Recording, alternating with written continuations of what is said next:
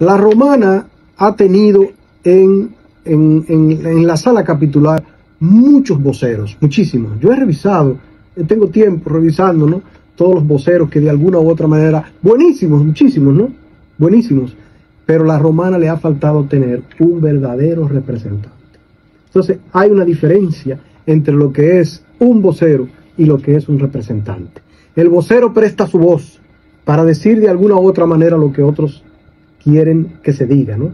El representante es el que asume la responsabilidad. Y yo estoy aquí sencillamente porque seré el regidor de este pueblo y estaré en la sala capitular como representante de nuestro pueblo, de los ciudadanos de nuestro pueblo, para desde allí hacer y realizar una labor que no me conlleve a estar pura y sencillamente en este lugar con una intención de llenar un vacío o un aspecto que tenga que ver con lo económico. No, pero yo voy a ser un regidor funcional. Yo voy a ser un regidor que voy a trabajar todos los días como regidor.